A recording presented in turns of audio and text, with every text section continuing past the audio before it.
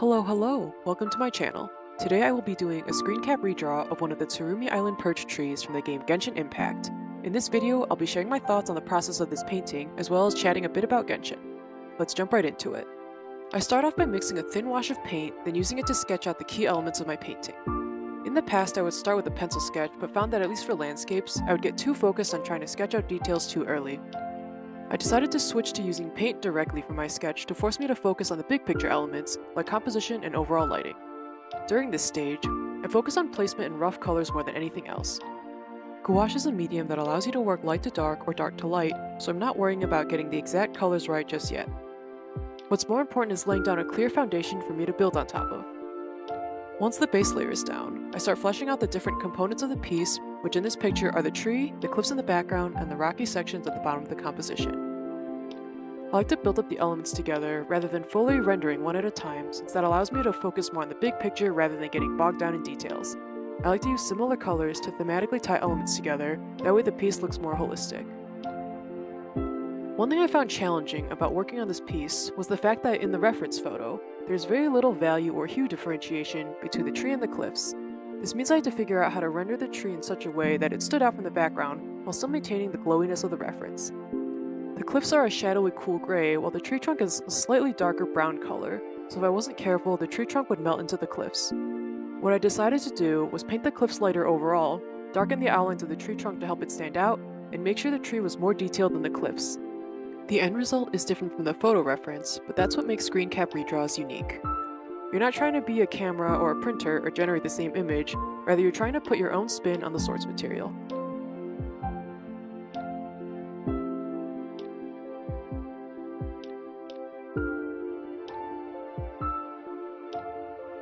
As you can see, I've started to roughly define the shapes and colors of the cliffs. Something I discovered as I started painting more landscapes is that I actually really enjoy painting rocks. Something about the way the rocky surfaces have both rough and smooth sections, as well as high contrast between light and dark areas, is really satisfying for me to render. What I tend to do is first define the shapes formed by the darkest areas, then fill in a mid or highlight color for the surface, then finally mix the in-between colors to build up the form layer by layer. Because I'm using regular and not acrylic gouache, if I lay down a color that's a little too dark or light compared to the layer beneath it, I can always re-wet the area and blend it down until I'm happy with the result. In general, that's basically what my process is. Define edges between large shapes, fill in the areas with a midtone color, mix in additional highlights or shadows, then blend and repeat.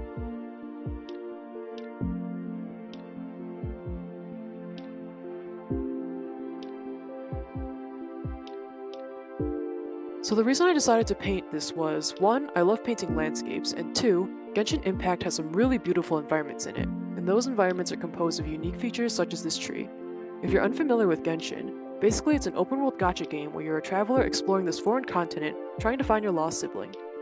I won't delve too deep into the story or lore, but the main thing you need to know is that this specific tree is on an island that was once ruled by a thunderbird deity. There are several of these trees on said island, and they're called perches because the thunderbird used to perch on them.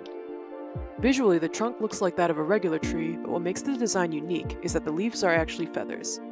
I love that the designers build the world in this way. They take simple concepts like trees or mountains, but enhance them in the way that intertwines them with the history and lore of the setting. These trees look like this to thematically match the deity that used to live here, or those cliffs are shaped the way they are, because they were formed by a god hurling spears into the ocean during an ancient war. It makes the environment feel very alive and intentional. You don't feel like you're just exploring some generic RPG wilderness, but rather you're immersed in a world that was shaped by and influences many of the characters you play as.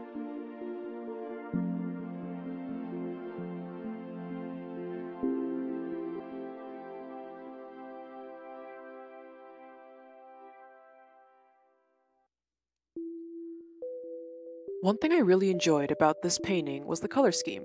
My favorite colors to paint with are purple, blue, and pink, all of which are present in this piece. The only downside about my purple paint is that for some reason, it's extremely hard to re-wet. I forgot to mention, but I'm using Holbein Gouache on Canson XL watercolor paper for this piece. I'll list the supplies in the description below. Anyway, these paints come in tubes, so usually I'll squeeze some out onto my mixing plate to use while wet, but recently I was taking this gouache class where the instructor used them dried out in a pan, so lately that's how I've been working. Most of the colors re-wet pretty easily, but unfortunately for me, the purple does not. If I want to get more purple, I have to swirl the brush in the pan for way longer than the other colors. Sometimes I give up and scrape the paint out of the pan and crush it in the palette because I don't want to waste it. Now I know to just squeeze out purple as needed rather than letting it dry and fighting it.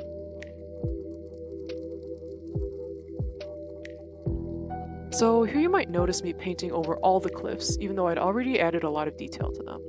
The reason I did that was because I felt like the background was getting too detailed, resulting in the tree not standing out from the cliffs as much as I wanted.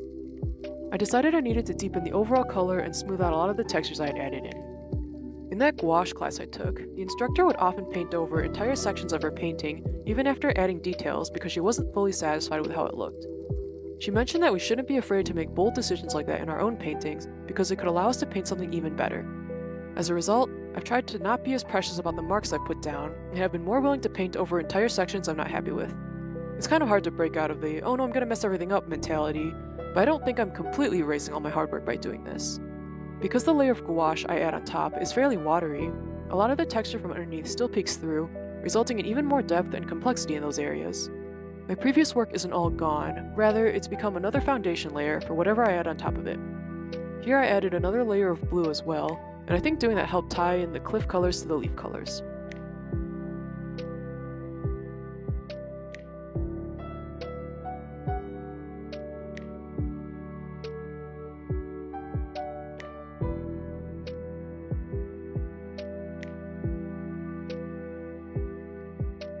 Because I tend to re-wet dried up colors on the palette rather than squeezing out fresh paint, the layers I work with tend to be pretty watery. This means my light colored mixes are not opaque enough to show up against the dark background. To fix this, I'll squeeze out fresh white paint and lay some down as a base layer for my actual color to go on top of. Because I don't add water to the white paint, it maintains its opacity and covers the dark areas effectively, allowing the watery color layer to be more visible when painted on top. Here you see me adding details to the leaves. This sort of dabbing in texture is actually my favorite technique for gouache and watercolor paintings. It's very relaxing to do, and you can layer in a lot of colors to build depth. I use the deeper ultramarine blue to define the shadow areas, then go back in with the lighter sky blue for highlights. I also paint some dark blue around the ground feathers to create more contrast and help the lighter details stand out.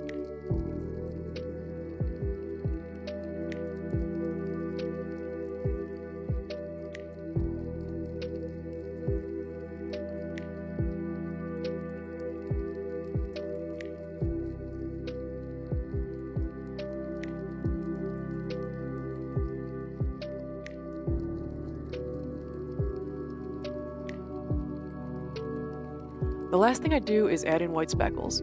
I manually painted them in because I was running into issues using the splatter and tap method. I used both paint and Posca pen here. And now for the best part.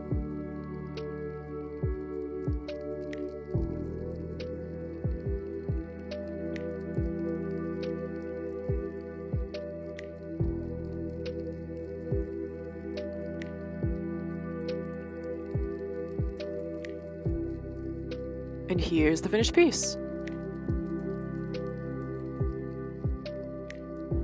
This painting was challenging and took me several days to finish, but overall I'm happy with how it turned out. Let me know what you think, and let me know if there are other Genshin landscapes you'd want to see me paint. Thanks for watching, and I hope to see you next time.